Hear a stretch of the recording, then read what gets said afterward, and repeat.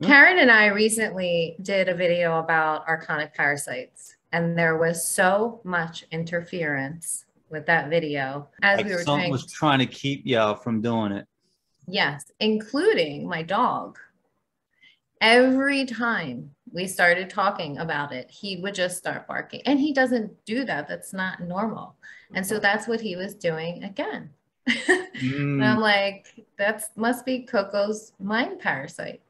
But here's the other thing about these things is they can travel through frequencies.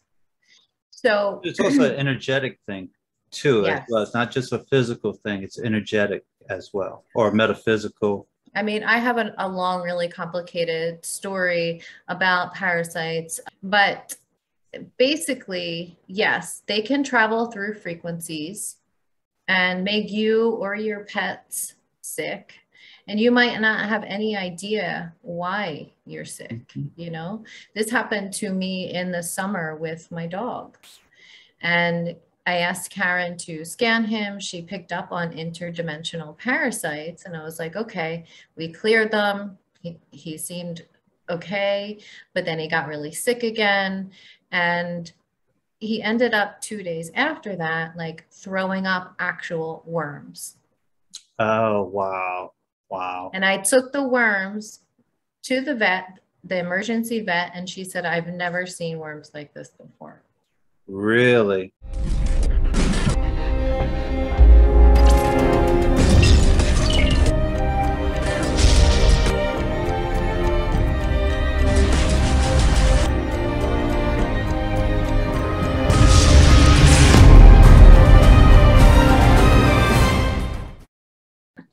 Hello, everybody. For today, we have Tena and Karen today as guests. So this would be my second interview where I'm talking to two individuals, and this is going to be episode 5. So this is the first time you're seeing this type of video. So this will be episode 5 out of the series.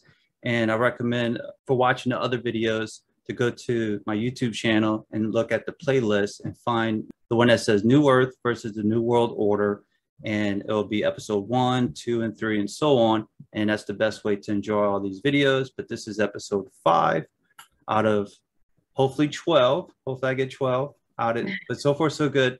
And if you listen to this on the podcast, this would just be New Earth versus the NWO episode 5 at the end of it, just to make it easy. There's no playlist for the podcast, but I'm very excited, and I'm just going to go into briefly how I met Tena and Karen.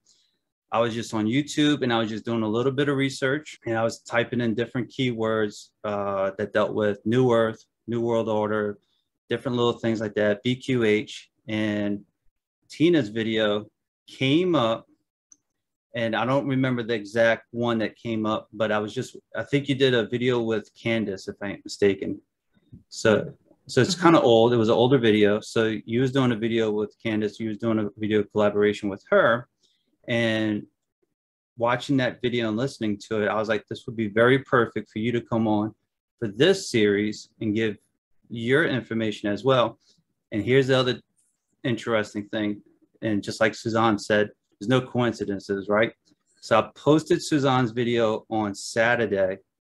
And then Tena posted a video on Sunday, talking about the ships coming down and saving everybody. And Tena's information was so similar. I wanted to surprise her, but I already let the cat out the bag, and she already went to go look at it, and she already saw it. She's like, wow, what are the odds? And it's not like you knew about it at that time, because I was still editing that video for a couple of weeks. And so I already had that video. And by the time you posted yours, it was very, very coincidental. So, and on top of that, I watched one of your other videos that I would like for you to give more information about. I think you call it the black goo. Mm-hmm. That was interesting. And I think that's a lot of key information as well that can help the viewers looking for this type of information. And also keep in mind, I feel like this information is not only really for the present, but more for like a year from now or 2 years from now, when people start waking up even more. And they're like, how do I make sense of everything? How do I compile all this, and like, what the hell is going on, kind of thing. So yeah. I'm very excited for Tena and Karen to join us. And I'm going to let Tina and Karen, y'all explain to everybody what y'all do and what y'all are interested in sharing. Okay, great. So I'm Tina, and I'm a Beyond Quantum Healing practitioner, a spirit releasement therapist, a remote spirit release practitioner, and just a general and intuitive empath. And together, Karen and I work together doing a lot of spirit. A lot of our work recently has been based around spirit release.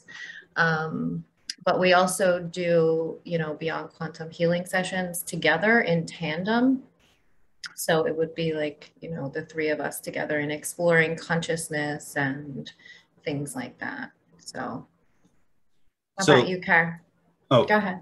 I did have a question. I always wanted to know about this because I do watch some of your other videos where you talk about sessions. So is it the three of y'all working with a client? Yeah, so it would be the two of us. So I, hold the space as the practitioner, and Karen goes into hypnosis with them. So they work in tandem together. And the way it works is really interesting. So, in general, in quantum healing sessions, it's just the practitioner and the client goes in to explore their consciousness, connect with the higher self, do a body scan, heal. That's the general setup, right? But there are people who are a little bit hesitant, people that have some extra anxiety and fear around having a session like that. And so we thought it would be supportive for those kind of people to have someone there, kind of like a hypnosis helper. And because Karen goes in so easily, I mean, she barely needs an induction at all. She's so connected. Yeah, just right in. Gosh. Yeah. So she kind of acts like a support person for them. Okay. Generally, what we do is allow the client to take the lead. It is their session, and she acts like kind of like a backup to add extra information or to jump in when they feel stuck. Like if Karen feels like or senses something, or like maybe even help remove blocks, or if someone's having a hard time going under or something. Right. That's good to know. Yeah. Yeah. And it works really well because it allows the client to really relax into it and kind of takes the pressure off them to perform. Because a lot of people experience performance anxiety in a session like that, especially really left-brained people. Especially if it's the first time, they're like, what if I say something crazy? Yeah. And they generally just don't know what to expect, so having that support person is really, we found it to be really helpful. One of the first tandem sessions we did was our most powerful ever. There was light language that came through, like these huge activations. It was like a divine feminine activation with serious energy that was streaming through. And it was just so beautiful how it all worked out, because it was like Karen and the other person were so in sync with what they were experiencing. And they were actually traveling to the same exact places at the same time. Really? Yeah. So Karen, do you usually see what they're seeing? It depends. Sometimes it can go a certain way and then we'll somehow meet in the same place, or it'll just show me in a different way, or maybe a different kind of message, but it's always essentially the same kind of place. We'll always land in the same, almost similar. Yeah, it's pretty easy. I mean, we found that we've done quite a few tandems, and usually if the client can lead the way, I'll usually go in and do the healing work on their body. So I mean, there's other methods. So I'm not just sitting there and I'm actually we're actually doing some healing work there too. That's good. Is there a name to your tandem process? Do y'all call it a certain name? No, we haven't come up with a unique name for it yet. I mean, As of now, we're just calling it tandem sessions, but yeah. Yeah, I was thinking y'all can call it like the BQH duet or something, That's a good idea, actually. I know when it's Shoe Guru, they said in the bubble. I was like, yeah, I need to call it the double bubble, because Double bubble, yeah. they're both going into the bubble. So I was like, call it the double bubble. So That's a good idea. awesome. Well, thank you, Tina, for joining us. Karen, is there anything you would like to share on your side? Well, I mean, I've kind of just tried. I mean, I was Tina's like hypnosis buddy. So it was like when she was going into BQH, I was just like, all right, let's just see what we get, just to practice and see. Because like, she had a bit of anxiety in terms of like putting herself out there. And so I was just like, okay, let's practice. And then it ended up being quite successful. So, and then she wanted to get more sessions. So I took the course also. I ended up taking BQH, getting certified. And then we kind of like did quite a few sessions here and there. We also did bubble sessions. We also did surrogates for kids. We did tandems too, like, gaining more experience and all of that. And then I started to tap into my medium abilities, channeling, healing, and whatnot. So we were able to like kind of corroborate all of it together and create a practice. And then that led to something much more deeper. So that's how we got into remote spirit release, which actually works perfect for us because she acts as facilitator and you need a medium to go in to do the demon slaying. You got like a sword? Yeah, we got a lot of stuff. A lot of tools. Awesome. And for your YouTube channel, and I'll have a link in the description below for their YouTube channel as well. Please check it out. It's very interesting stuff that y'all post. But I noticed y'all don't usually post the client session. Y'all usually post like the information that y'all gathered from the session, correct? We have both. Both? Yeah. Okay. Yeah. Perfect. So check them out. And it's pretty cool of all the information that comes through. And then I know some people like the ones where someone's reading it from a list of like, hey, this is what's happened instead of sitting through a whole session. Because I know when I posted a session, I got 2 comments. So like, can you do it like this person that reads it out from a list? Yeah. I was like, there's pros and cons with that, but I understand what they're saying. Yeah, some people like to listen to the full sessions and some people just want the cliff notes, right? So we kind of try to post a mix of everything. It is actually easier for us just to talk about what we've seen. And some of them can be kind of boring. So, we kind of just take the important or interesting things from them and just talk about them. We find that can be more interesting than really listening, especially like the RSR sessions can be quite boring at times. But when we do have really interesting information that comes through, we'll actually post the session itself. Next, how did y'all 2 meet? Y'all been friends for a long time or? Yeah, well, about, almost 7 years? 7 years. Yeah. We actually met on Facebook. Right? Yeah. Nice. Facebook bringing people together. Yeah. I know. See, there's some good from Facebook. It's not all bad. Well, that's the thing, everything is a tool and it can be used for good or for bad. I mean, it does create a lot of really good connections between people. So when it's used in that way, it's being used in a positive way, right? And a lot of people keep in contact with their families there and stuff like that. But then there is a dark side. So it's kind of like, it's like everything on earth. There's a light side and a dark side. It's just, there's a negative and a positive. Yeah.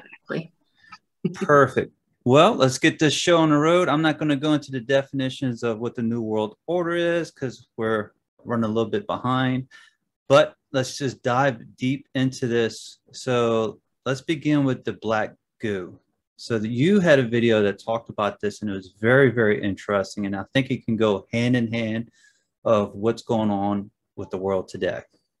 Diving right into the deep end. So take a minute. Okay. All right. So from our sessions and from our research, I had always suspected that there was black goo in the thing. um, Oh, okay. but that was, yeah, that was confirmed in a BQH session that we had recently. So what is it? What is black goo? So on every planet has its own natural organic black goo inside of it. It's what creates the ley lines around the earth. The black goo actually creates the ley lines. They are magnetic. So it's a magnetized gooey substance that creates the lines around the earth. That is an organic earth energy, right? And so from that, they say so the black goo can project holograms. So it's said that we are projected and everything on earth is projected from the black goo. However, on earth, we've been invaded by an alien black goo and not a good alien. Basically, it's so in the time of Atlantis, they were very technologically savvy, right? They had all the technology, but they were beginning. Big fan of Atlantis. Everybody knows. You got my full attention now. Yeah. But they were beginning to do things that weren't aligned with the light, like what is happening now on Earth with the technologies like CERN and HARP. I don't know how much I can say here, but those kinds of things. And, a lot of what they're doing there is trying to open these portals to allow these dark entities through and onto the Earth plane. Now, in Atlantis, they did that with a technology like CERN. They opened up this portal, and through this portal came these meteorites that were carrying this alien black goo into the earth. And this alien black goo came from a planet that was basically very negative in nature. And it was being kind of run by what some would call like the demiurge. So the demiurge goes planet to planet, kind of destroying everything in its wake. And this alien black goo came through this portal that was opened up in Atlantis, landed on Earth, and in different places around the globe, or whatever you believe about it, wherever we are, because many people say it's flat or whatever. So it's deposited in different places around. And with that introduction of this alien substance, so just like we're projected from the organic earth energy, the organic earth black goo, there are beings that are projected from the alien black goo. And these are not beings. These are beings that some would call archons. They're not 100% organic. They are synthetic and holographic in nature. So that with the introduction of this energy onto the earth plane, this brought humanity down from a heart-centered, higher chakra living humanity into lower chakra survival. So it has everybody kind of, and not only that, but it's like lower chakra survival and logic. So it just skips out the whole heart. Now, this black ghost, it's still existing on the planet, right? And some people have had contact with it, like in the physical contact with it, and have noted that it basically just the contact with it, just being in its presence, induced in them a kind of anger and rage that they've never experienced before, to the point that they actually felt like they wanted to kill someone. Like it was really, really bad. And so this is what we suspect is being put in the shots to even lower humanity's consciousness, already lower than it already is, right? To kind of bring us down further into a descension. Because the way I see it is, so we're coming down this hill right now, right? It's kind of like a dark age that we've been in. And we're like kind of at the bottom here, resting in the middle, like kind of at this choice point. And you know, the dark ones know this, that we have this opportunity now to rise again into an ascension. So they're going to do everything it takes to stop that from happening. And one of the ways they are going about it is through the use of this substance in the shots to put a cap on the consciousness of humanity. But not only that, so what we saw in our recent BQH session, and we did not expect this to come through at all. Did all this information come from a session, a BQH session, or? It started with this session. So it started with this session, and then I asked my higher self to show me more, to help me put the pieces together. And then I was shown all this information. So if you want to know more, like in depth about Black goo, look up the researcher named Harald Kautz Vella. He's a scientist, very high consciousness, though. Like I would say he's probably fifth dimensional consciousness in the way that he thinks and incorporates the physical, the spiritual, the science, all of it, brings it all together to explain what's really going on. So with that said, what we saw in this session, we had a client who, her session was based a lot on like secret space program, kind of experimental abductions, you know, all of those kinds of things. And at the end of that exploration, she found herself in this dark cave in a body of water. So it was almost like a symbol of being on the threshold. Like that's what that kind of was symbolizing.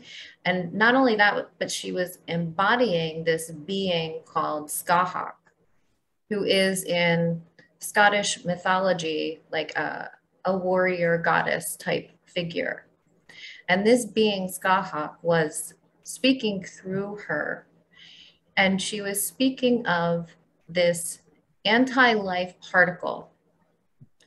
And she was explaining how this anti-life particle has infiltrated all aspects of our human existence here right now at this time.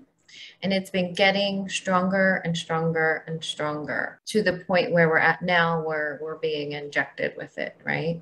It's in the food, the land, the water, everything. To keep our vibrations down, to keep us at a lower consciousness. Is that what it's for? Yes.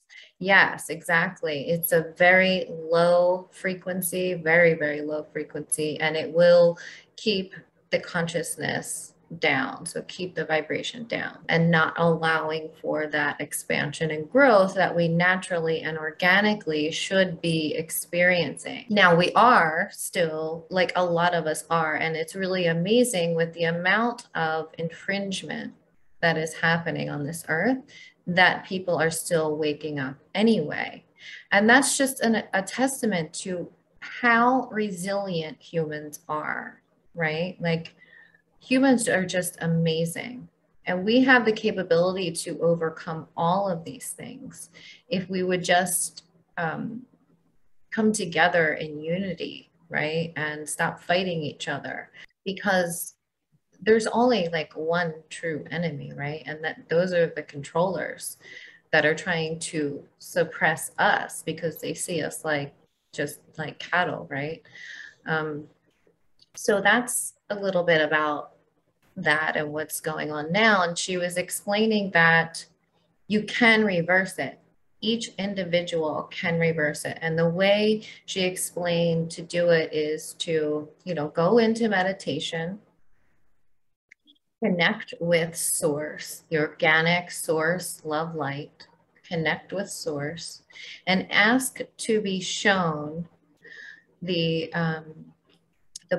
point of conception. So when you were conceived, at the point of conception, ask to be shown that, and ask for that particle because it is inserted at that point. So ask for that anti-life particle, which is the black goo. So the anti-life particle at the point of conception, ask for that to be integrated, because there needs to be an integration. We're not going to get rid of this thing. It's not going to go away. We need to integrate it. And when we integrate it, that allows for a full healing of the anti-life particle and reestablishes the organic divine blueprint in the human. So, and she said, it's not going to take every single person on the earth to do that. It could take a small amount of people to do that, and then that will cause a ripple effect out into the consciousness of humanity. So that's what came through in this session. And then, asking my higher self to show me more is when I came across Harald Kautz Vella, the stuff about the black goo, and then beginning to put the pieces together. What she also said in that session, which was really interesting, she said the seers and the light workers will figure this out before the scientists do. And she said, but when the scientists figure this out, like, their minds will be blown and their worlds will be rocked. But the light workers will be there to show them, like, how we could heal this. So. For this scientist, you're able to find them on YouTube, or is it just on a website? Okay. Yeah. I'll send you a link and you can post that in the... Okay. I'll put that in the description as well. Well, I'm glad we dived right into it. The black goo, I thought that might have been like gooey, like oil, blackish, but if it's used for the ley lines, why is it black, if you don't mind me asking? I would thought like it would be energy and so on. So is it oil as well? I believe that, I don't know the answer to that, but I believe that oil does come from that. And we are lied to when we're told that oil comes from fossil fuels, and that it's non-renewable. Oil, the earth is always recreating oil. It's I know they'll say there's no more oil in this well. 20 years from now they'll drill it again and like, oh, we must have left some. Exactly, because it's constantly renewing itself. Interesting. Yeah. And just to add more information, I'm a big fan of Atlantis. So I remember Dolores Cannon was talking about Atlantis, how they were experimenting. In her book, in her video, they called it dark matter. And I think we call it antimatter. And they were using that to open up portals and so on. So just to go along with what you were saying, and gist of the story, the bottom line of the story is like the warnings that was coming from it was like, hey, you guys, y'all doing the same things y'all were doing in the times of Atlantis, and y'all doing it again. Y'all playing around with stuff that y'all have no clue what can cause, talking about CERN and so on. And y'all doing it again, messing around with animal DNA, human DNA, y'all repeating the same thing, and we're trying to warn y'all that, hey, y'all doing the same thing over again. So I thought that was interesting. Another thing I wanted to mention too is the alien black goo is what is projecting the entities, right? So like the dark force entities, they're holographic and they're projected from this alien black goo. So what we know as the archons, this is where they're coming from and being projected into our reality from this alien life force. And I do have a question about the archons, because I'm a little familiar with it. I don't know much about it. before we go into that one, do you happen to know why Atlantis was trying to open up portals and other dimensions and everything? Why they were trying to do that, by any chance? I just feel like humans get very much in their ego at times, Let's see and what we can do. let's see what we can do. Yeah, exactly. And that can lead to a lot of destruction. So. Oh, right. Because the reason why I asked is when I talked to Sarah, and one of those videos, it was kind of mentioned that they were trying to communicate with another planet to get information that they lost. And, they used to be able to open up portals and be successful with it. But throughout the centuries, the information got downgraded and the technology wasn't being used properly. And they're like, I think this is how we used to do it. And then I was like, no, that's not how you used to do it. You're doing it wrong. And I think that's what part of the problem was right there. For the archons, what is that? In case someone's thinking, what does that mean? Archons are more like a system and an inorganic AI kind of being. And what we're seeing now, and I'm still kind of putting those puzzle pieces together, but what I'm seeing now is that the archons are parasites, right? Everything's about parasites. So the elite are parasites. I believe that CV is a parasite. We know that things like Ivor are working to reverse that, Wow. and people that are getting sick. So yeah, what I'm seeing now is that everything is related to parasites, and that's also what the dark entities are, the archons are. They're parasites. These things need to feed from humanity because they cannot generate light on their own. They're so cut off, and the archons are not even organic to Earth. So when we talk about archons, when we talk about parasites in general, so like the physical parasites that can live inside of us, those things they do not fit in the natural cycle of life on Earth. Again, they're a negative alien introduction into our life here. And for the reason of, siphoning our energy, making us sick. The most recent information I came across on the archons spoke about them coming through there used to be a dark portal in the sun, and every year on the solstice, these archons would come through that portal to kind of replenish their life here on Earth, because these parasites only last for like 3 or 4 years at a time, and they need to keep introducing them onto Earth in order to keep us sick. So but what happened was the sun, that portal was closed within the sun, and it was replaced with creator energy. So now the sun is completely organic and they cannot come through there anymore. So now what's happening with because the humans in control here need to keep that going, right? They need the parasites. So they're developing their own system, archonic system, of introducing these into humans. I don't know if you've seen that photo from Dr. Carrie Madej, who has looked at the vials under a microscope. Have you seen that photo? Yeah. There's two conversations that people were talking about it online and so on. And kind of looks like the thing from Stranger Things or that movie, The Mist. You ever watched? I think it was called The Mist by Stephen King. So if you ever watch those two movies and you watch this photo of it, you kind of like, I see some similarities between the two. Yeah. Yeah. Yeah, so that thing is an archonic parasite. And we know that other parasites have been found in the vials too, not just that one, but others.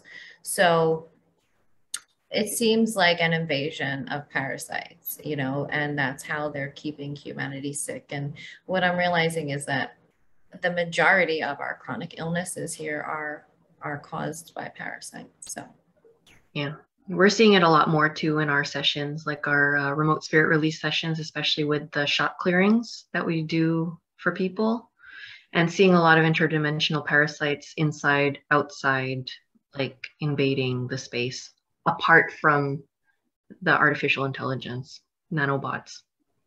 Wow. So there's a lot of stuff that we're seeing in there etherically. The plot thickens. You figure it out. The plot thickens some more.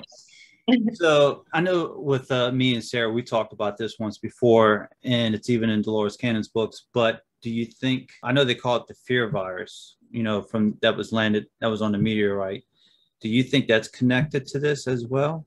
I think that's like it was just an easy way to call it, like bottom line, the easy way to call it is a fear virus kind of thing. Exactly. Yeah, that's exactly what it is. See, look, people connecting the dots. It's all. Yeah. They're like mind viruses. I don't know if you guys have ever seen videos of what parasites can actually do, but there are some floating around of, like, say, parasites that are inside of crickets or even a praying mantis, things like that. And they literally take over the mind of whatever it is that they're infecting, humans too. And I'll tell you my story about that. So for a cricket or any kind of animal that it is infecting, it will take over the mind and behavior of that animal and force it, something like a cricket that doesn't know how to swim, to go in to water so that it can come out. So when that cricket goes into the water, it comes out in order to procreate.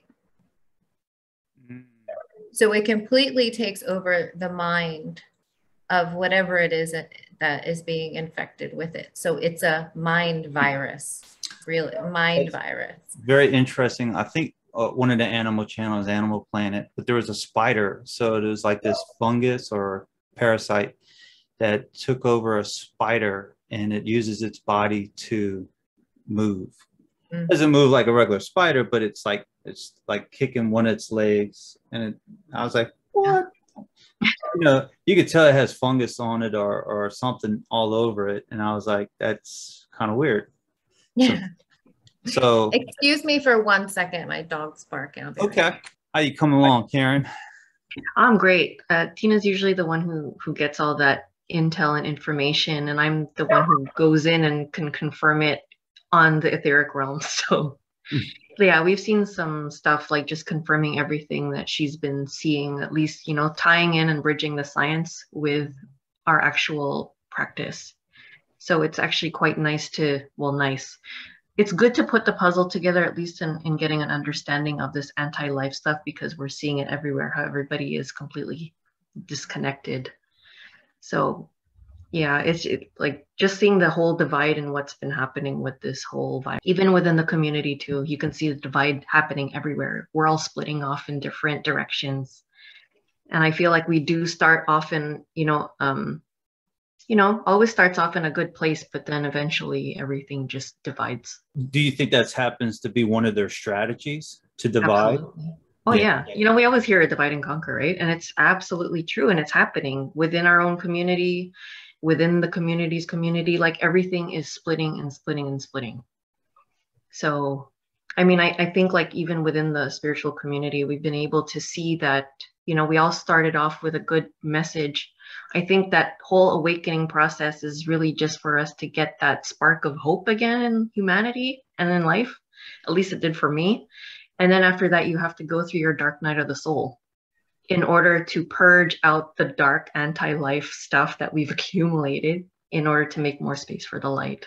So instead of spiritually bypassing it all, then like what we've been seeing, waiting for the aliens to come get us to bring us to New Earth, we're completely disregarding our human experience to be here. We're here to be human. So if you can't master being a human, then it takes away the whole spiritual journey. Perfect. Well said. Well said. Yeah, sometimes I have to go to the grocery store, get a taste of reality. When I'm at the grocery store, I'm like, oh, it's not that bad. We all do. Everybody look like they're doing fine. And then you watch certain individuals, like you hear man, someone was complaining and screaming about something, you're like, oh yeah, maybe that one's got a taste of something else in their life, and hollering, screaming on the phone about something. I said, yeah, I'm going to the next aisle. Everything's good, Tina? Yeah, sorry about that. So speaking of mind viruses, this is very interesting. I was just thinking that. So Karen and I recently did a video about archonic parasites, and there was so much interference with that video as Like we were someone was trying to keep y'all from doing it. Yes, including my dog. Every time we started talking about it, he would just start barking, and he doesn't do that. That's not normal. And so that's what he was doing again. And I'm like, that must be Coco's mind parasite. But here's the other thing about these things is they can travel through frequencies. So it's also an energetic thing too, as yes. well. It's not just a physical thing, it's energetic as well, or metaphysical. I mean, I have a long, really complicated story about parasites, but basically, yes, they can travel through frequencies and make you or your pets sick. And you might not have any idea why you're sick. This happened to me in the summer with my dog. And I asked Karen to scan him. She picked up on interdimensional parasites. And I was like, okay, we cleared them. He seemed okay, but then he got really sick again. And he ended up 2 days after that, like throwing up actual worms. Oh, wow. And I took the worms to the vet, the emergency vet, and she said, I've never seen worms like this before. Really? Man, I should have had that documented. Yeah. That would have been interesting. Wow. Well, if you have a pet and you want to have a session with Tina and Karen. Yeah, we do pets. We love pet sessions. Yeah. To add to the list of things to check out on. Wow. Which leads me to my next question. So I'm assuming y'all helped out certain clients in these situations as well. And if someone's like interested in the process, if you can just tell them what is the process that y'all go through, besides the hypnosis and all that, but what else do y'all go through? Remote spirit release. So in a remote spirit release session, we connect to you remotely. We're also offering those sessions live now. So say like you were having a session right now with us, we would meet you live on Zoom. And we have a full protocol that we go through to check for and clear things. Okay. So dark force entities, we check your grounding, your inner and outer etheric fields. We clear and realign, optimize your chakras. We check for portals, earthbound souls, interdimensional parasites, dissociated subpersonalities, cords, contracts, like a lot of things. So we've had a lot of success with those sessions because the thing is, if you have attachments, it's really difficult to move forward in your healing. And the reason why I know that is because it happened to me. I was sick with chronic illness for a really long time. And I was only getting so far in my healing. And every time I would like raise my vibration and start to feel good, I felt like something was pulling me back. And at the time, I started to question, like, could this be an entity attachment? But the spiritual community had told me that I create what I believe in. So I certainly didn't want to be creating dark force entities, right? But that's a misconception and it's not true.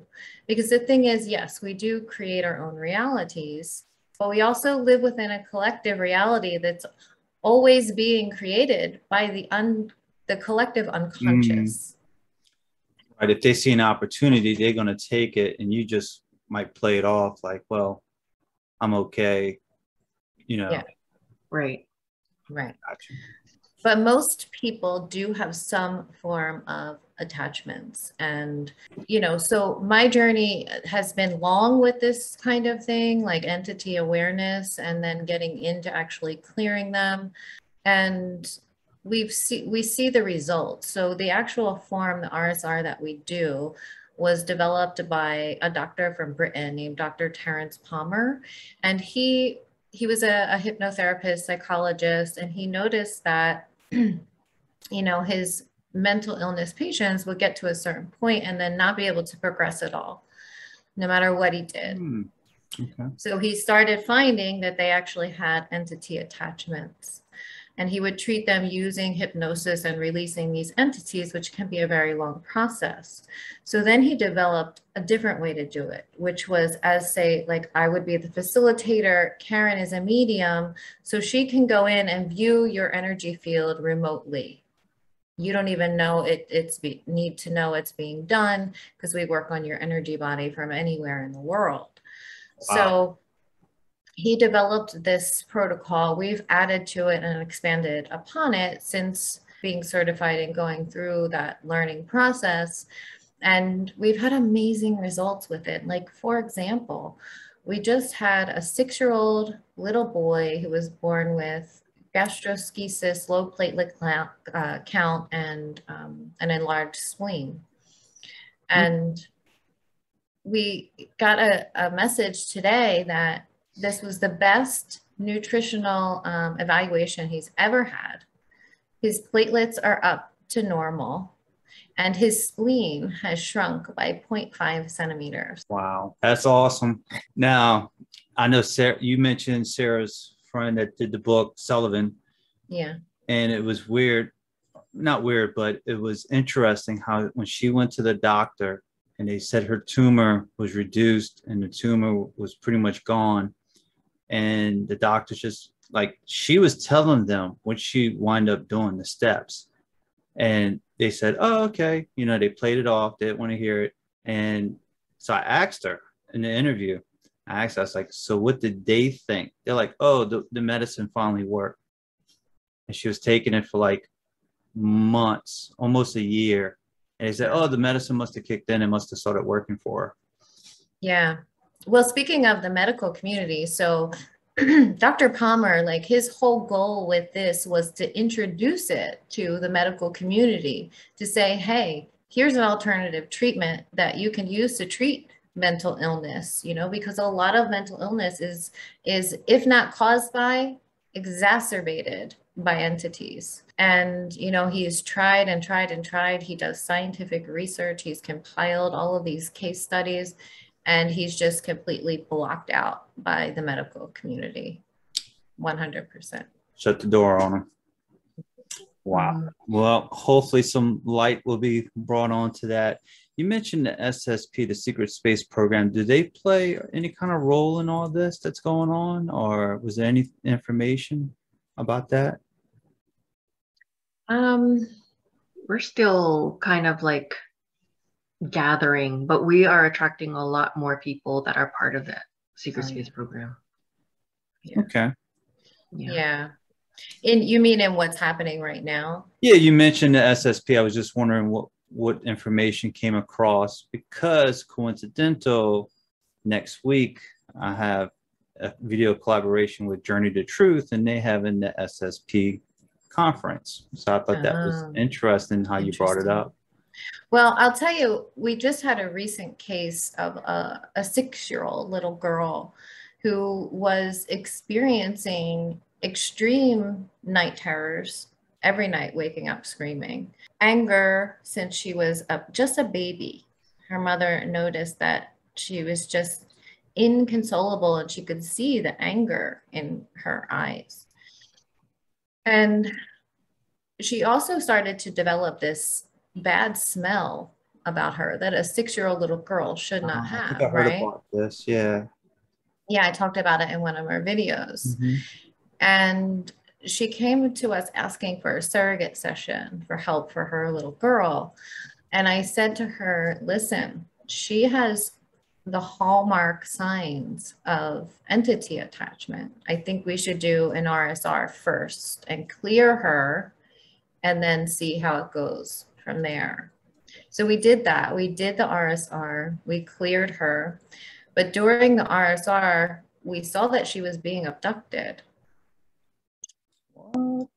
Yeah. by humans or aliens?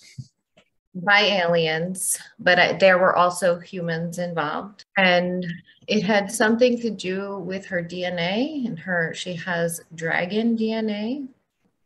Now, who doesn't want that? I mean, Right. Right. So when we do an RSR, we don't really dig deep into those kinds of things. We dig deeper in the quantum healing session. So when we did her quantum healing session, we saw that they were abducting her physically and etherically, so they would take her consciousness at times when they weren't taking her physically, like actually abducting her from her room. They were taking her consciousness and experimenting on that. And inside the ship, they were playing around a lot with aging technology. So age regression and aging. So when we landed in that scene, she was 6 years old, right, Karen? Yeah. And they had aged her to 12. wow. And when we asked her, well, Karen was a surrogate, so she was experiencing this as if she were this little girl. And when we asked her, like, are there other children there? And she said, yes, but I don't always recognize them because I could see them as a 12-year-old and then come back and they're a baby because they're always playing around with their ages for these experiments. So then that takes a toll on their body, on their mind, body, spirit complex, Right. So yeah. And the crazy thing about this is not only, so when we did her session, we saw that there were 2 other children that wanted to break their contracts and free themselves from these experiments. And it did feel very connected to some shadowy governmental programs. So these 2 other children wanted to break their contracts as well. So we ordered them to cease and desist with their experimentation. We retrieved all the data that they had on them, restore them to their original organic blueprints, and removed any technology that they had placed in their bodies. And the craziest thing was that just a week later, we had a session for a 21-year-old who we had been working with previously and knew. And he was one of the children on the ship with the 6-year-old. Small world. Yeah, right. Yeah. And not only that, but he was having similar symptoms that she was having. So night terrors, but his were more advanced because he was older and hadn't had any help all of this time. So his symptoms were more advanced to the point where he was experiencing hallucinations and being tortured by them and, all of these different kinds of really awful things. But he has actually also gotten better. So they're both improving since those sessions, which is the most important thing. That's the reason why we do the work we do, right? For the healing part of it. I mean, the little girl is almost experiencing a normal, healthy life now and has not had any night terror since that session. And the 21-year-old, yeah, it's amazing. And the 21-year-old is starting to slowly improve. He's going to need more work, but he's slowly improving. But the craziest part is we had a 3rd client show up who was the other child on that ship. Oh, that's it. How about this? Did they know that each one of y'all are talking to each one? Like they all came together? No. The little girl's in New Zealand. The 21-year-old's in Britain. And the last guy is in America. Wow. So I guess on a etheric realm or metaphysical realm, you're like, hey, you need to go see these people. Yeah. I need some sessions, people. Wow. It's incredible. Yeah. Interesting. That is very, very interesting. Was there anything else that went along with that, or that was pretty much it?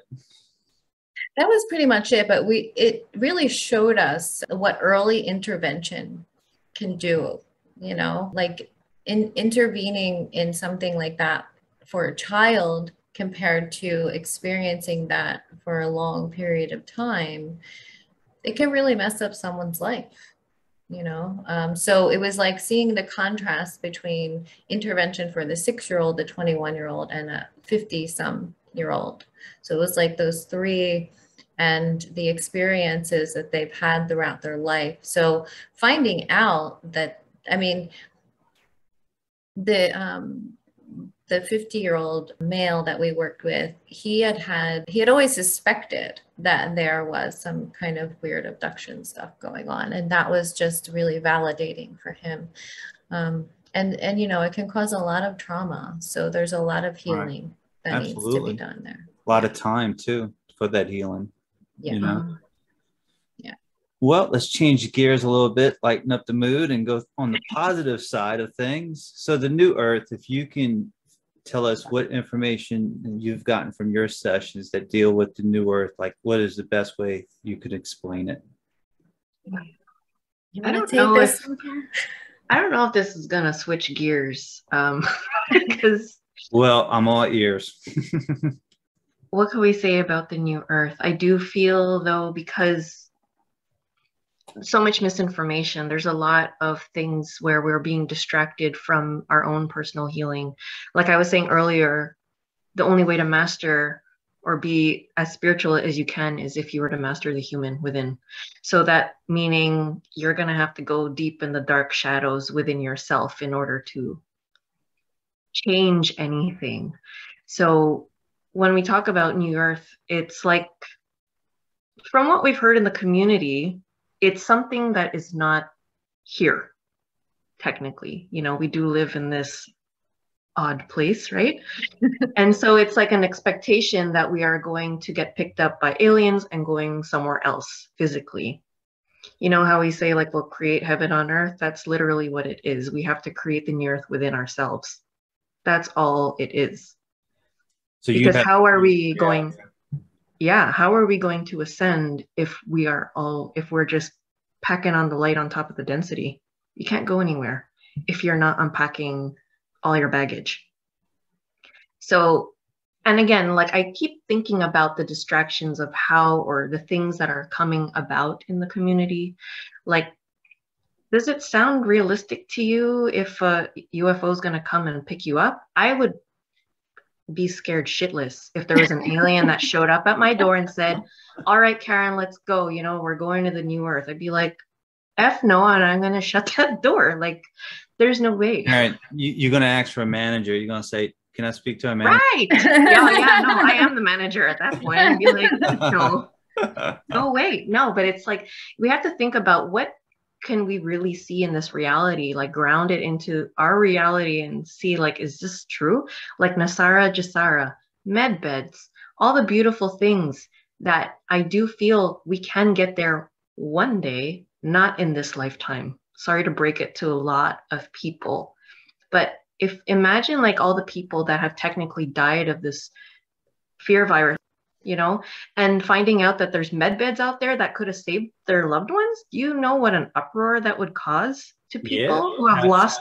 Absolutely. And that's a great, especially in a world where we live in such a lack state of being, and you bringing in Nasara Jasara and you're giving that to people who don't even know how to deal with money, you know, living in a state of abundance instead of lack. Everyone's in lack.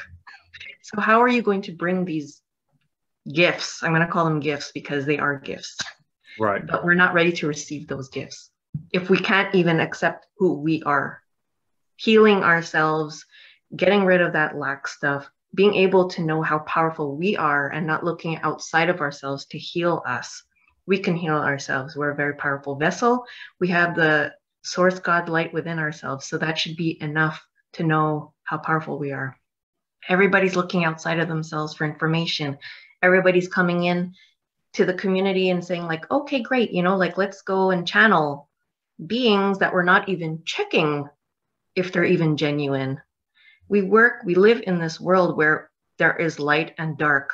So who's to say that a ninth dimensional Pleiadian is going to come in and tell you this is what's going to happen? And we're going to say like, okay, I'm going to listen to the ninth dimensional Pleiadian and not check how genuine it is. It could be an entity. And this is what we've seen in our work. So many people going almost in a state of psychosis because of their channeling, because of what they're connecting to. And they don't even realize that they are getting a complete takeover, giving them up themselves, channeling that energy coming inside of their own bodies, changing their DNA.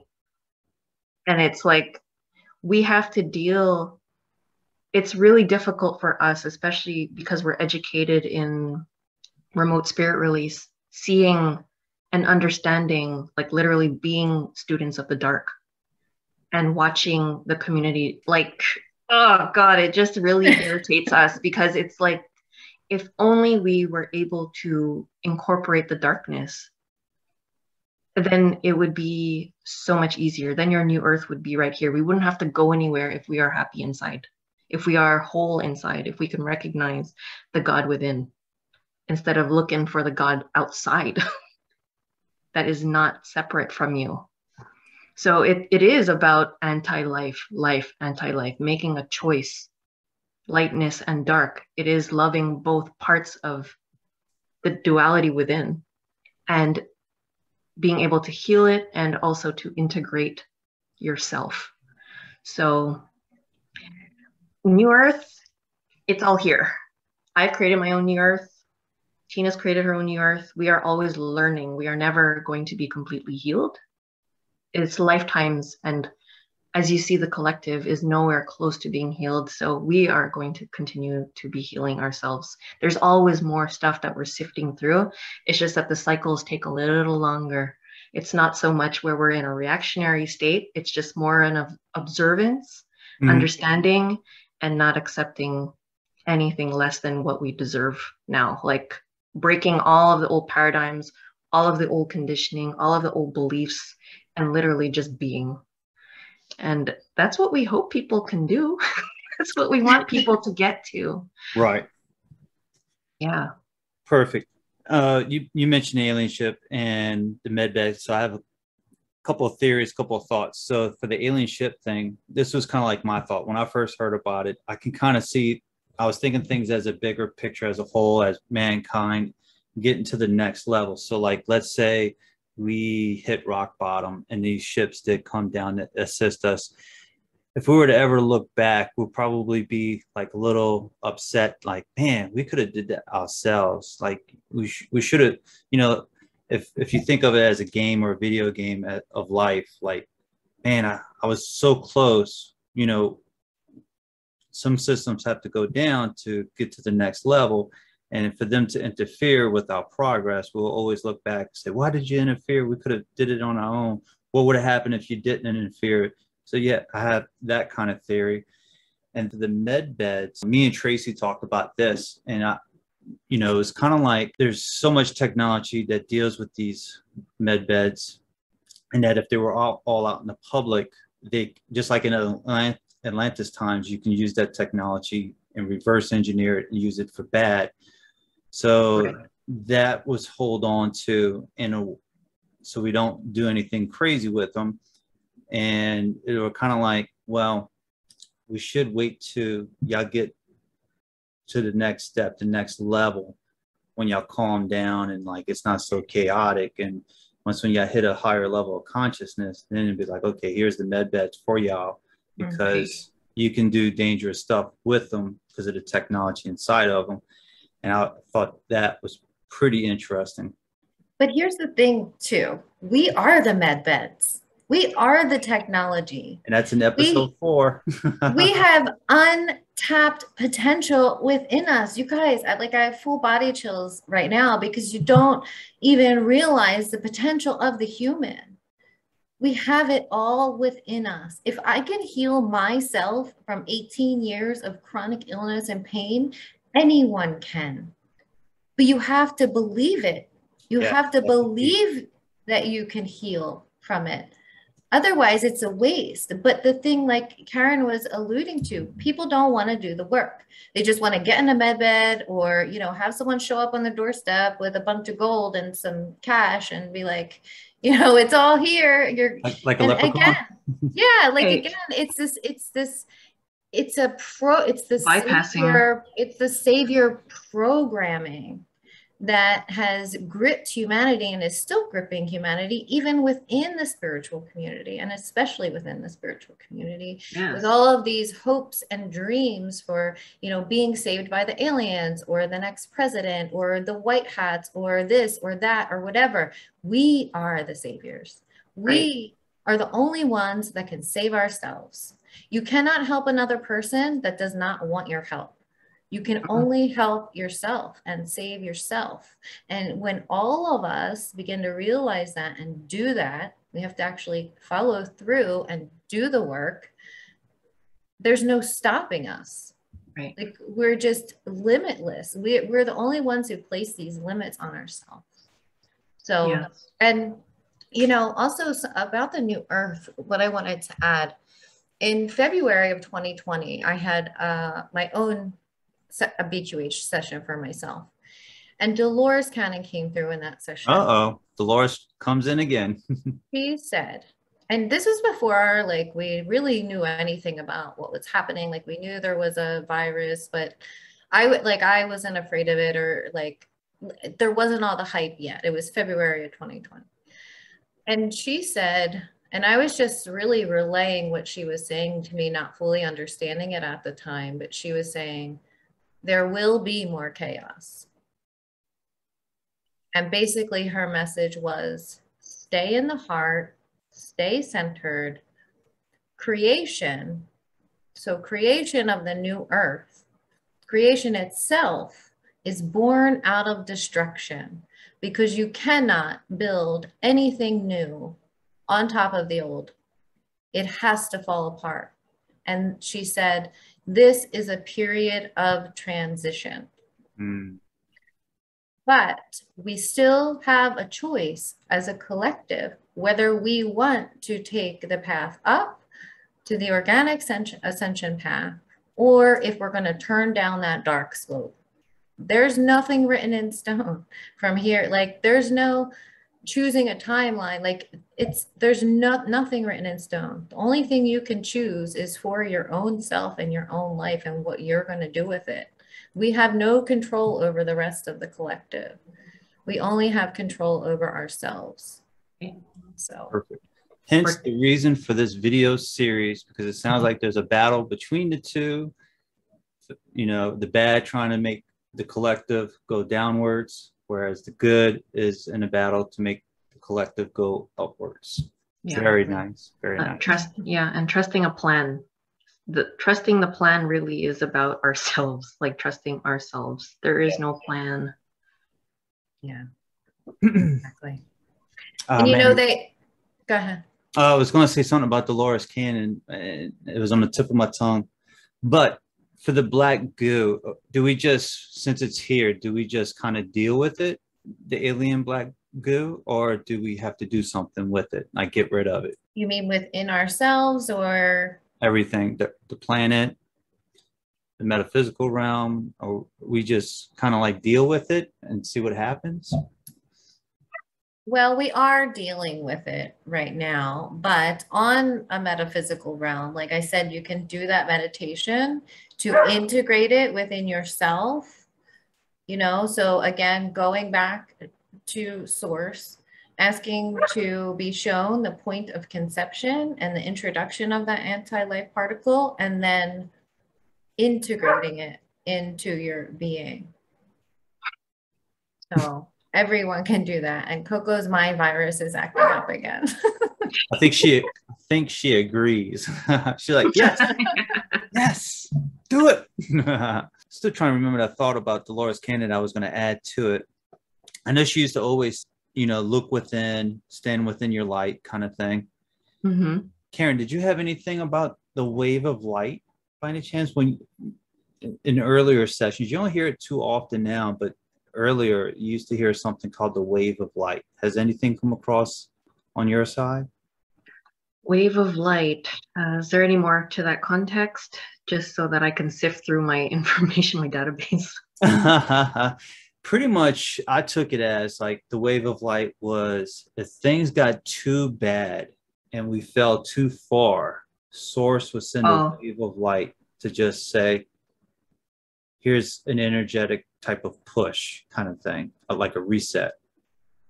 I personally, because from what we've learned in our practice of understanding the inversion, the inverted matrix, there really isn't very much that we can trust apart from our own guidance system inside. It always comes back to us.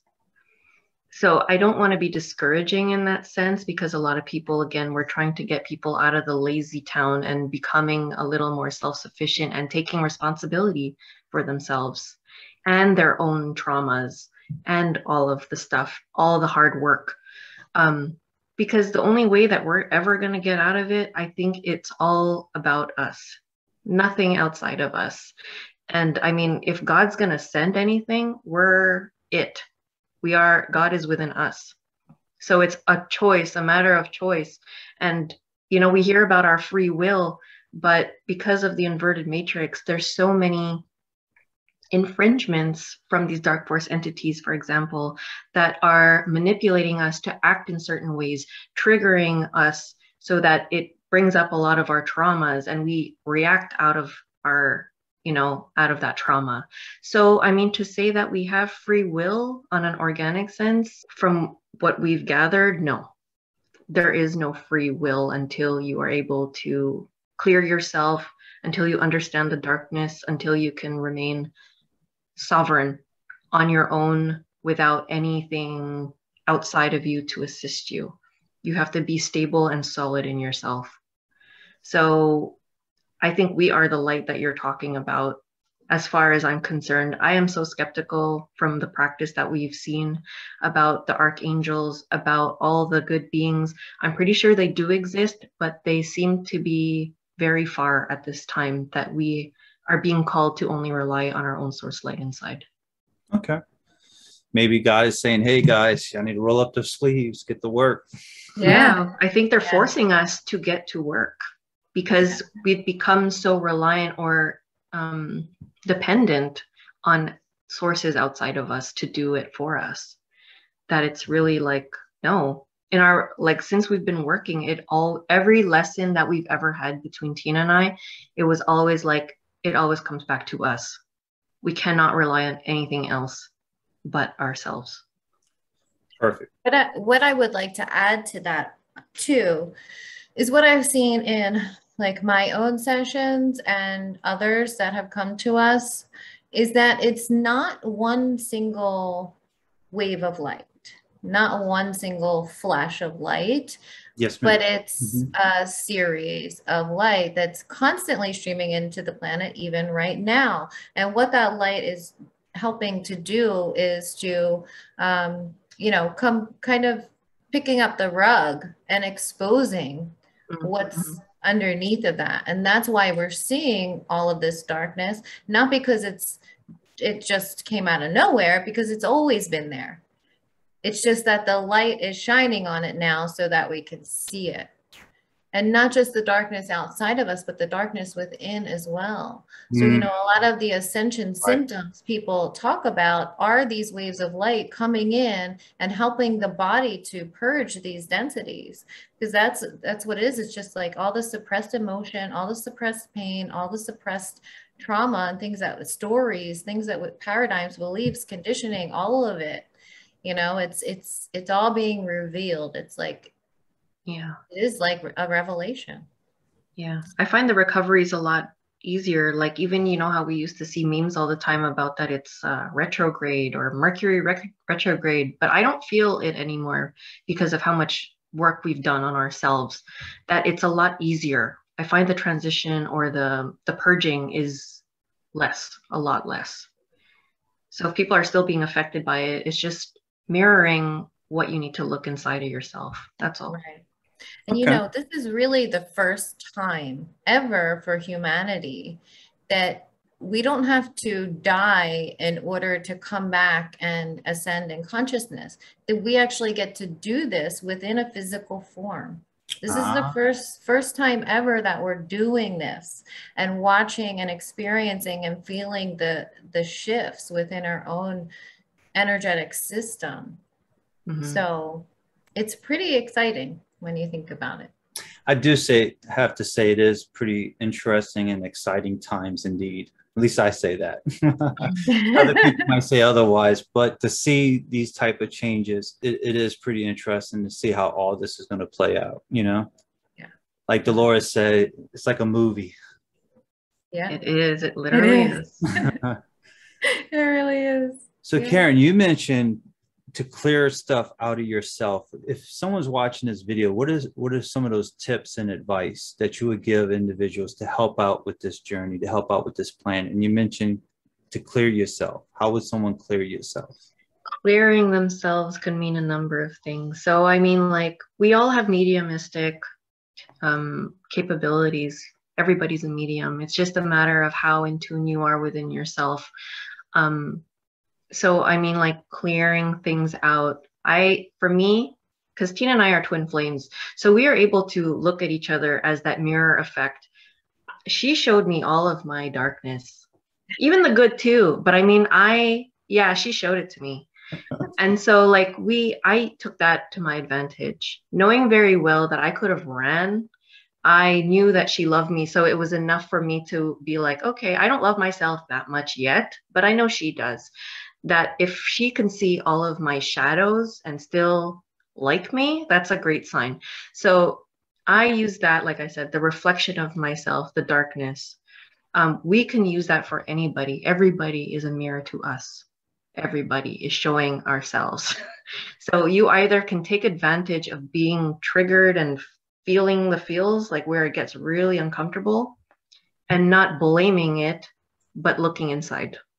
That is a great tool, but one that a lot of people cannot stand because it's painful to see yourself. Like, no one wants to see the ugly parts. No one wants to see or feel, because again, a lot of us are very sensitive, highly sensitive people, very empathic. And so to avoid feeling it, we just kind of stuff it down, or like, okay, well, I don't want to deal with this right now. We go on to the next distraction. So I don't know, for me, I went all in. I would just be like coming like, okay, show me more, show me more. I want to see more because I'm tired of suffering. You have to come to a place where you're so sick and tired of suffering that you want to do something about it. And you know that nothing outside of you can do it. You have to be the one to heal. So when I say clear yourself, use other people, experiences as your guide to show yourself, reveal what's inside of there that needs to be healed. That's very like basic. It's hardcore if you really like the way that I did it, but it's just being able to be self-aware. That's all that it's the requirement. Being self-aware, accepting it, loving yourself for whatever it is, having a lot of compassion for your journey, forgiving at every turn. It's everything. It's all the things that we are not taught traditionally, but to go in and see that these tools are actually for the benefit of our growth and evolution. Right. So an example would be like, let's say you was extremely upset about something. It's you figuring out what makes you so upset about something, and then also thinking about it at a deeper level, just not like what you assume, but also what's on the back end of it, of what's making you so upset about a certain thing. Yeah, it usually trails back to a core wound from childhood. You know, my core wounds are like abandonment. You know, that's a really big one for me. So a lot of my triggers stem from that. My codependent nature stems from that. Like, these are things that I had to ask within myself. Like, what is it that is stopping me from, or what is making me suffer all the time? And to look at that and where it comes from. So it's understanding, it's like really a deep introspection, but consciously, and applying all the theory that you can to your life and healing yourself from that. Very interesting. Pretty cool. Tina, you had anything you wanted to add to that? No, I mean, Karen said it all really, Perfect. really well. Yeah. I think clearing too is, all of of course, the inner work, and then adding to that, just clearing also any attachments and negative energies that have accumulated over time. A lot of us as sensitives and empaths and stuff, we will take on the energies of other people. And those energies, energy never dies, right? So if we're taking on stuff for everybody all the time and kind of allowing them to dump on us, right? I'm sure a lot of your listeners are the person that everybody dumps on, that just like, comes to because they feel like they're being understood and listened to and loved in the way that they are, but then they're taking on all of that stuff too, not even realizing it energetically. Like a And that person to stuff, cry on, like a shoulder to cry on. right, Exactly. Yeah. right. And those energies can stay in your field and you accumulate over time. So if you think of, your energetic field surrounding you, like your outer etheric field, your aura, the layers of your aura, those energies that people come to you and kind of dump there will build up over time. And that can also affect your mood, just the feeling of being really heavy at times, or feeling held back, or like you can't move, or, just shifting back and forth a lot. And feeling weighed down is what we hear a lot. People feeling just weighed down by the world. So yeah, really coming into your power and recognizing the power of the source light within you, that you are God incarnated. Like, you are God. You have all the same powers that God has inside of your physical vessel. And Yeah. it's just about tapping into that and beginning to use that to your advantage. Well said. I know for me, when I was told in person, over the phone, and in one of the books as well that I was reading, it says like, you are God. You want to know who God is? I am you, and I am you, and I am, yourself, and vice versa. So I'm like, well, wait a minute. What you mean I am God? In my mind, I was thinking like, no, we're separate. We're separate beings, not connected. But learning this information, it kind of makes sense. It's like, for you to have consciousness and for you to exist, you would have to be part of source or God. And if you weren't connected, then you wouldn't be here today. So if you weren't a part of it. I was like, oh, well, that makes sense. Yeah. Yeah, because God or source, whatever you want to call it, wants to experience it itself in infinite ways. And so God was like, I love you so much that I want to experience life through your eyes. Mm-hmm. And that's what has when I had that realization, that was really huge for me. And that really gave me the power to be like, I can really do anything. I can heal myself. I can get through this. I don't need to suffer anymore. I am powerful. Mm-hmm. And that's what humanity is missing right now, is that feeling powerful, because, religion has done some damage to humanity. And what our guides have showed us, our guides are Jesus and Mary Magdalene, and what they have showed us, we did a tandem session together once, and I experienced as Mary Magdalene, experiencing the death of Jesus on the cross.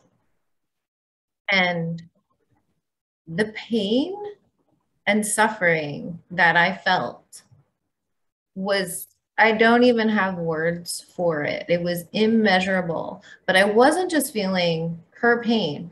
I was feeling, what they explained was, I was feeling the pain that story has caused within the collective consciousness over time. All of the wars that have been fought, all of the dastardly deeds that have been done, all of the guilt, all of the shame, all of the everything that these beliefs have caused in the consciousness of humanity over time. I think I'm picking up what you're putting down. Yeah. And so when I asked, why did you show us this? Why did we see this?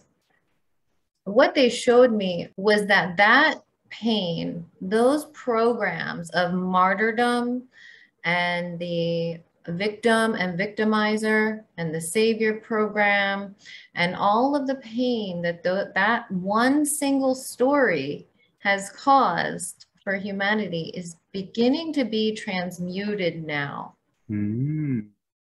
At the beginning stages. Can't hear me? No, I'm listening. Oh. Yeah. Yeah, it's beginning to be transmuted now.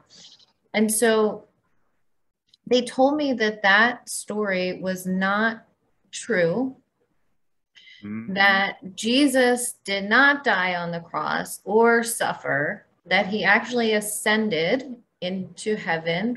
And they showed me, like, again, I was Mary kind of watching it, and they showed him like sitting like in a lotus position.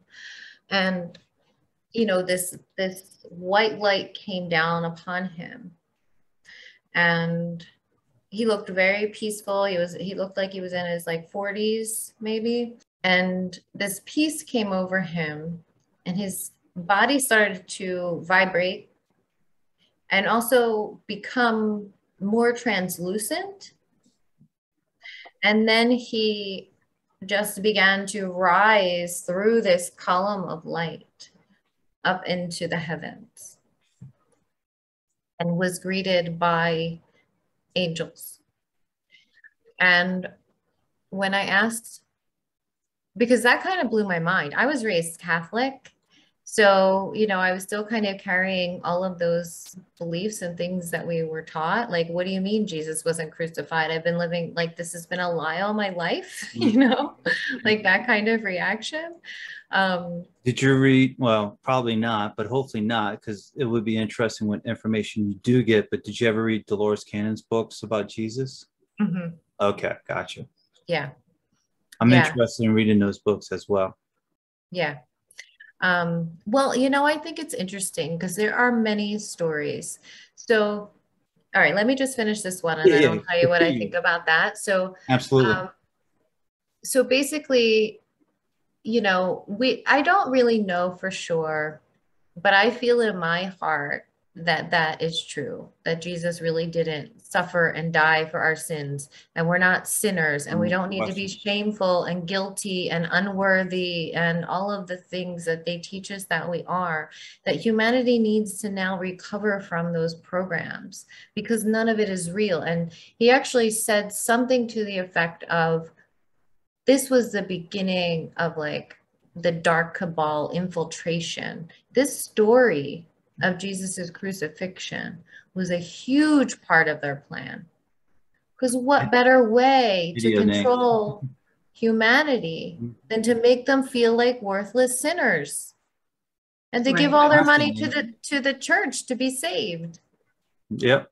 Like, what better way, So 10% of your fortune. Yeah. Yeah. So it was kind of a relief to hear that none of that was true, but it's also like, so we're all carrying around this pain and this shame and this guilt for no reason, for no reason. And, the thing is, like, even if those stories were true, Jesus has always said to us, like, I didn't come to save you from your sins. You're not sinners. I came to show you another way, to bring in this Christ stream of energy to set the stage for where you are now, where you can take the reins and carry it through. Because as humanity, we have the capability of doing that and going up that ascension slope and not down into a descension. So, yeah. Perfect. I always wanted to have this conversation. So I'm going to bypass all my questions and focus on this one, because I think it's on to something, because I remember, I don't know where I got this information from, but it was kind of like, I don't know if it was from one of the sessions or not, but it was kind of like, you always see Jesus on the cross, and it's like, you know, if you praising Jesus and you love Jesus, why do you have him on the cross, and why are you always representing him on the cross in pain and so on? Why aren't you having him where he's doing a healing, or he's praying, or he's showing love and compassion? Why you have it with the cross? So that was one thing. And then another one was Dolores even mentioned this, that he didn't die for our sins. He died for what he was teaching and what he believed in. So, because it just like how you were saying, like right off the bat, oh, he died for your sins. But right now, you just said that he died for my sins. I'm like, oh, so I'm a sinner, you know? So Right. I have all these sins, you know? So. Yeah. Even when you're born a sinner, as a fresh, new little baby. You're born a sinner. And they tell, you know, Catholics that if that baby is not baptized, that it will go to hell. Right. Like, what better way to control people, you know? Yeah. And so I did a little bit of digging after that information came through, and I found that there is no historical record of the crucifixion, not even in the Bible. And the Muslims, they recognize Jesus as the Messiah, but they also don't believe in his crucifixion. Really? That's interesting. Comment below. Fake news.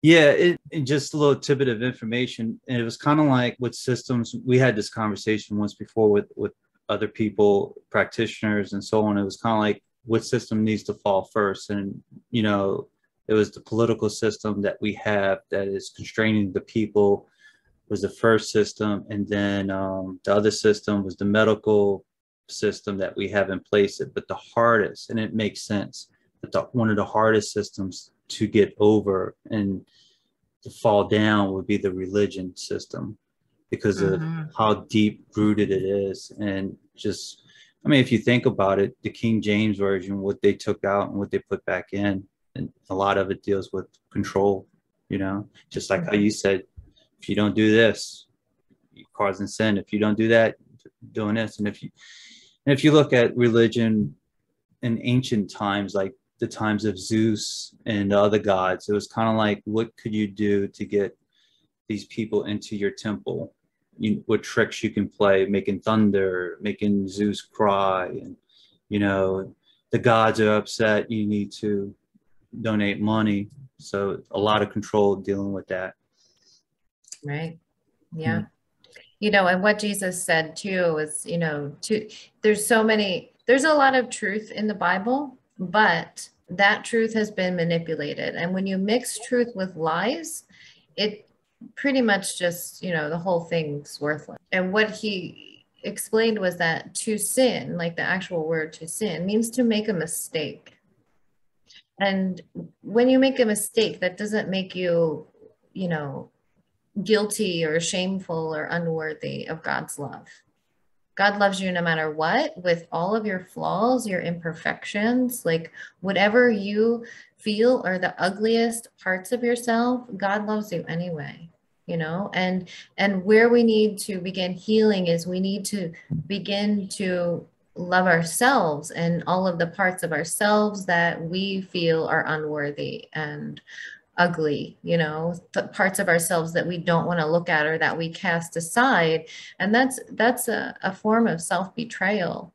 When we're not fully accepting of ourselves, we're betraying ourselves. We're not honoring ourselves. And when we're not honoring ourselves, we're not honoring God. So we need to come back into loving and honoring ourselves. It's a whole program of conditional love and gaslighting us and saying that it's unconditional. Interesting stuff.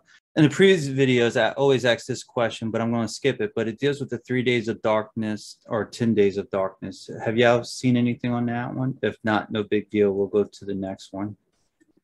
I feel that we are in it. Yep, some have said that. We're already in it. Yeah, we're in it.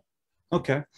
And with me living in New Orleans, I think I had my 10 days of darkness without electricity. So I think I had my version of it. So here's the new question. The new question is, and someone brought this up, I even saw it as a comment on a YouTube video, but have you gotten any information where you could think, you mentioned the cabal, so the cabal or the deep state or whoever, even powerful figures, have any information ever came across where they are reincarnating into the same lives, into the same family? Or they're, once when that one soul is here, they experience that family group and then they move on to a different powerful type of family or a different type of family. But what are your thoughts on that one? You mean they're kind of just like playing musical chairs, like That, soul wise? that, or like let's say you have a royalty family, you know, when they have a child, that child happens to be their great grandpa in the same royal family. Just when that great grandpa passed away, now he's coming back into the same family, and you know, it's keeping the cycle together. Yeah, and reincarnating. that's an interesting concept. I believe that most of the people in the deep state cabal royalty aren't human souls. So Okay. it actually would make sense that what you're saying would make sense, especially if they're not human souls. Gotcha. It'll make it a lot easier for them to bend the rules and keep reincarnating into the same family. Right. How about DNA? Have anything about information about DNA came through it upgrading or anything about that? No, not much on DNA. I mean, from my understanding alone, that we are, activating those etheric parts of our DNA, kind of moving from 2 strands up to 12 and even beyond. And we absolutely have the capability of doing that. So, yeah. Perfect. And the last question, and you brought up Atlantis. Is there anything else you would like to share about Atlantis that you learned about? Well, I just feel like it's very parallel to what's happening now, and all the same players are here, and we're repeating this cycle. And us as light warriors, like we have the opportunity now, not just to sit back and allow this to happen again, to where everything gets destroyed. It's time for us to stand up, to stand in our truth, to not allow this, to keep going forward in a peaceful way, of course, but to stop complying. And because the more we comply, the more power we give to them. And I see this going in a really bad direction if more people don't start to stand up for themselves. My country's already really bad. I'm from Canada, so I mean, like, you can't go anywhere without a vaccine passport right now. Oh, wow. So, we are going there. Like, people are seeing it. We've predicted it. Like, we've done videos like at the beginning of the pandemic already predicting everything that is happening at this now moment. So, I mean, the whole point is to disconnect, right? And just a side note about the things that we've seen in our sessions is that people are jumping out of their bodies. Like, we actually crossed someone over who ended up being someone's father who's alive. So, like, how's that work? Yeah, it's crazy, right? Everyone is running. Like, when you you are inserting or have the potential of inserting that anti-life particle inside, which is part of the disconnection from your source self. And so in that case, you are unable to anchor yourself fully into your body. And therefore, we are seeing people jumping out of the body. And they're walking zombies, literally walking zombies that we see on, like, earthbound souls. Earthbounds are the ones that have died and have stayed on the earth plane, who have not been able to cross over. So we've seen a lot of those, but they're actually still alive. Their bodies are still alive. Their bodies are alive and their soul is out wandering around in the street.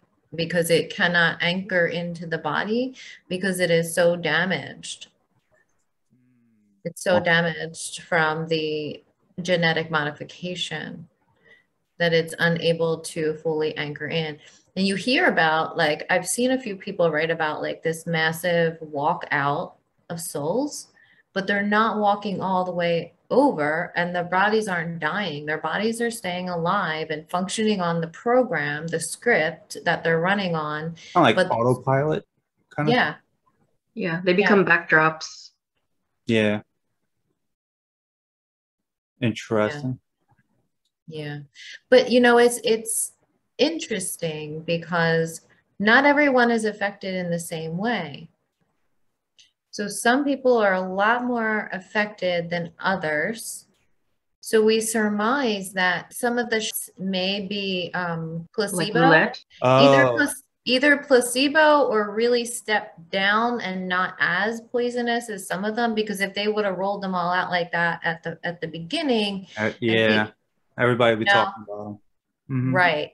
So they kind of did it in smaller batches, and from what we've seen, so there's that aspect of it where there are probably different strengths of shots, and also the amount of source light somebody is holding, the strength of their connection, the strength of their connection to self and God also matters a lot to the symptoms they're experiencing and if they still have a divine spark or not. You have any information about shadow people? When you mentioned people passing over and everything, is that connected to at all to people called shadow people? Shadow people, I believe, are earthbound souls that have deteriorated.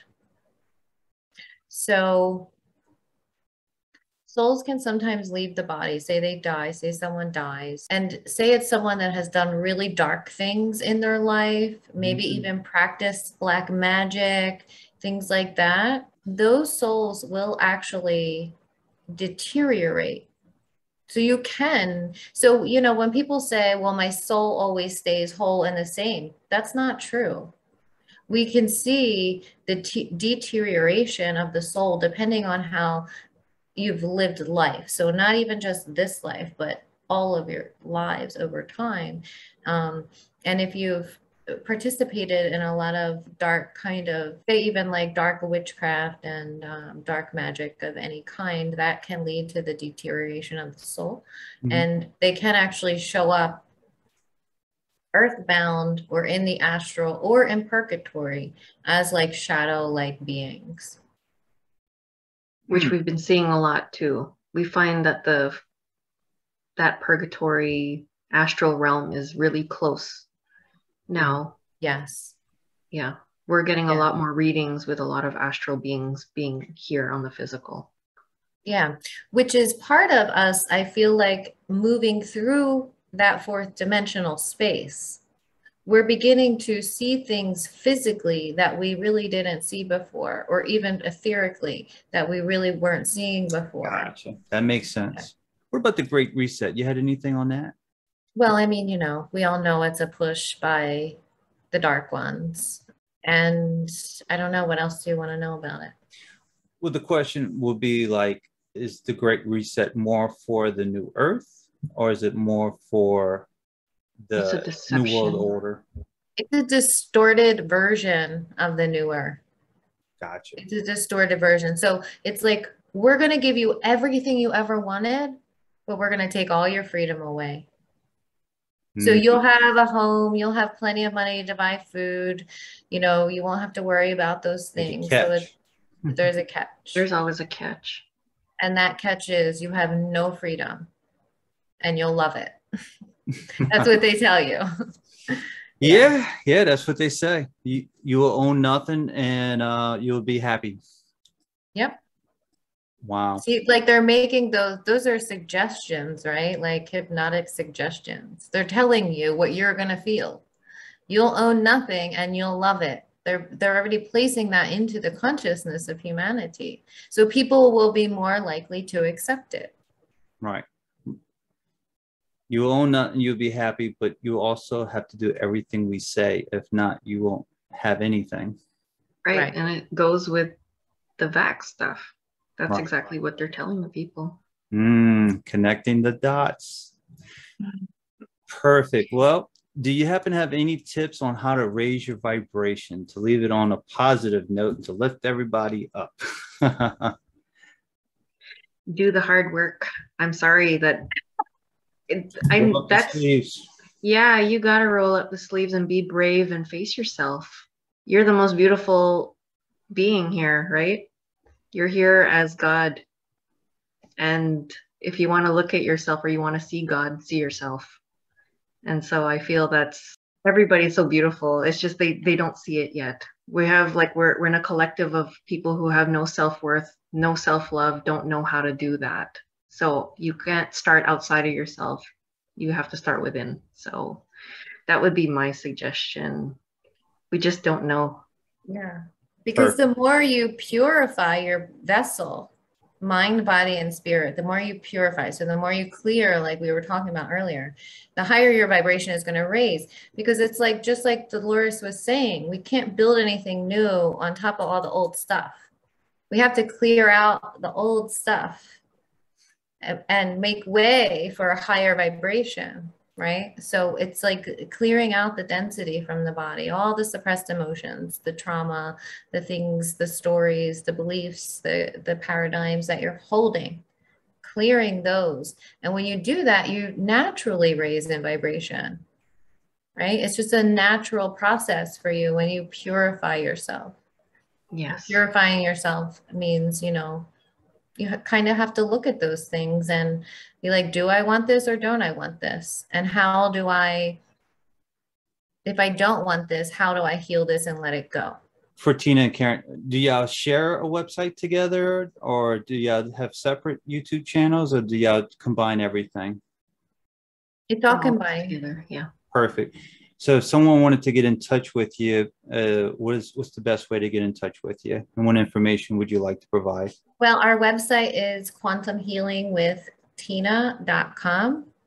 We had started that before Karen was like really in, like she explained, like we just kind of were practicing then. So when you open the page, it'll say Quantum Healing with Tena and Karen.